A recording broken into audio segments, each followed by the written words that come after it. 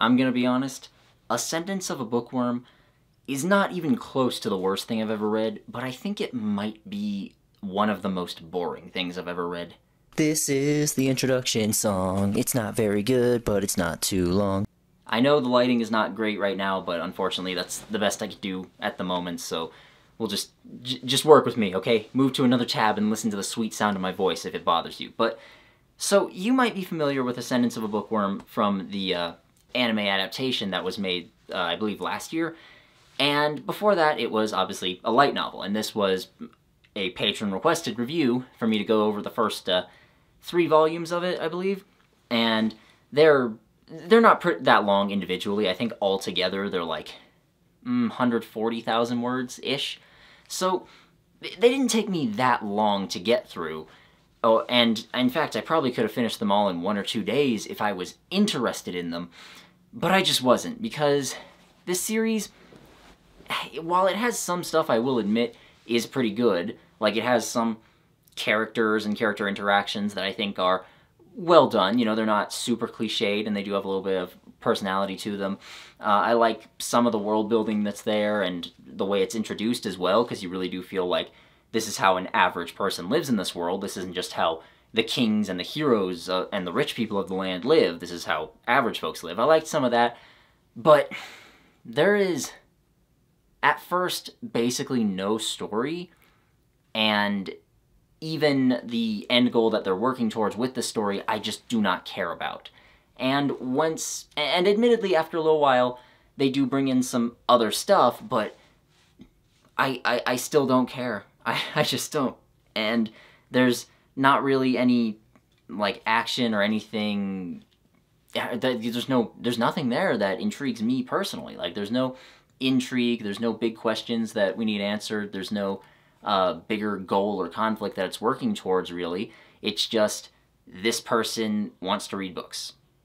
So the plot of this series is very, very basic. It's basically this Japanese woman who was 22 years old and who was a major bookworm. You know, she was a librarian and just read all the time. That's all she did.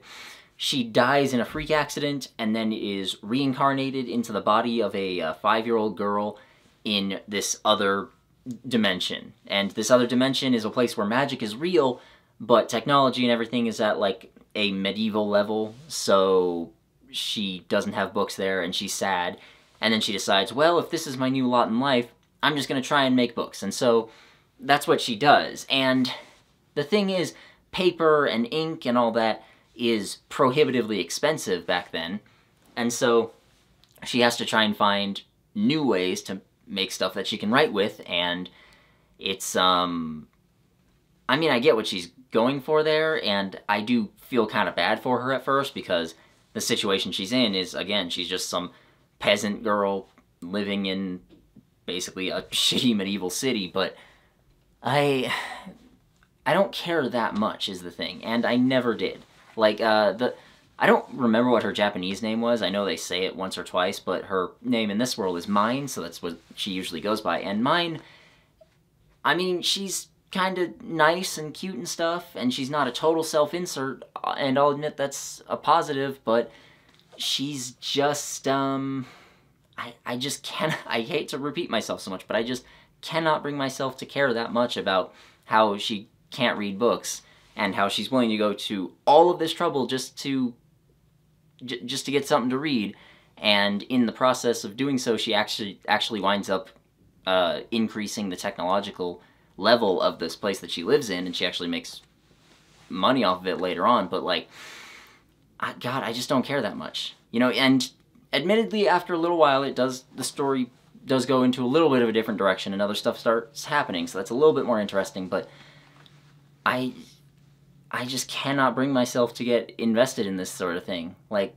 most of the characters aren't really that interesting. Like, Mine is fine, but all the rest are just sort of blank slates. They're boring, very blank slates. And part of the reason for that, I think, is just that I don't like the way light novels are written. Like, they come with illustrations usually, and they're usually written to be extremely bare bones in their description and their dialogue and everything. Like, whenever there's a fight scene, in these sorts of things, usually, it's just, there was a fight scene, it was really hard, and then I won. And I'm really not exaggerating when I say that. They are absolute bare bones, which is why they're called light novels. And even though the few that I've read, some of them have had really, really grand, neat ideas and stuff, they have almost never dragged me in because I just can't get into that writing style. And part of it might just be translation issues. I understand that because they're written in Japanese to begin with, but the fact of the matter remains that I just don't like the way they're written. I don't have a whole lot else to say about the series itself, but what I will say, real quick, is that I totally understand the appeal. Like, it's kind of hard to explain if you aren't someone who's read a lot of light novels or someone who is a fan of anime, but basically, a shitload of anime are based on light novels, which means that the light novel industry has gotten bigger. Or actually, it might have been the other way around. They might have gotten bigger, and then anime started coming out that were based on them. The point is that with anything successful, eventually you get your own set of tropes and everything that sort of subsume the entire, well, not really genre, but it just subsumes everything. And in the case of light novels and their anime adaptations, we have this thing called isekai. Now, isekai just means another world, and basically, we have that sort of story in the West, too. Like, Chronicles of Narnia is basically an isekai story. It's about a character, usually a kid or a teenager, or a group of kids or teenagers, who just get taken to some other world, and it might be magical, it might be science fiction type thing, but the point is, it's some other place that they're taken to, and then they go on adventures in that world. And with the isekai specifically, the isekai boom, they're basically all the same. It's a little difficult to explain, but again, if you are a fan of anime, and you see a teenage boy who gets taken to another world, and he is just an instant, overpowered, magical badass who doesn't have to work for anything, and then he also gets a harem of beautiful women who are fawning all over him, and then he goes off and has cool adventures because he's just such a Chad that he gets to defeat the Demon Lord or whatever. Now, that has been done 1,000,001 times. So, any deviation from that formula, I can understand why people would want that. So with something like Ascendance of a Bookworm, where instead of a teenage boy, it's an adult woman who gets put into the body of a little girl, and instead of going on big grand adventures, she just wants to read books, and instead of being this major badass, she's just a regular person, and she's just sort of living, well, it's often called slice of life in anime speak, but I don't know if there's really a term for it in the West, but it is basically what it sounds like. It's a slice of life. It's just someone living their lives. They're usually more character-driven rather than plot-driven, and it's just usually a sort of cozy comfort food type thing. Like, you don't have to think that hard about it. You can just sort of smile when happy things happen to them and get a little bit sad when they're a little bit sad, that sort of thing. And so I really totally 100% understand why people would like something like Ascendance of a Bookworm. I really do.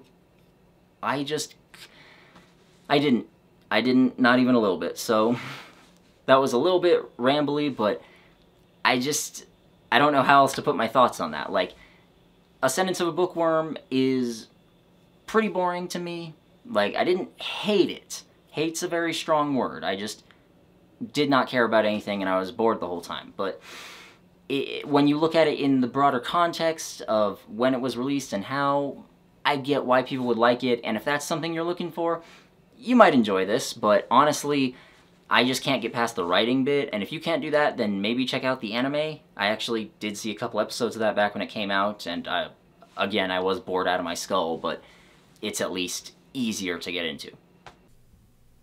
Patreon patrons Apo Savalainen and Ava Toomer, Brother Santotis, Christopher Quinten, Deanna Dahim, Embis, Emily Miller, Joel, Carcat Kitsune, Lawrence Hicks, Lisa Rudakova, Madison Lewis Bennett, Microphone, Rees Yarola, Sad Mardigan, Tobacco Crow, Tom Beanie, Vacuous Silas, Vevictus. You're all pretty cool. If your name isn't on here, then sign up for Patreon. Give me money, please. I want you more money now. And subscribe and channel, like video stuff. Bye.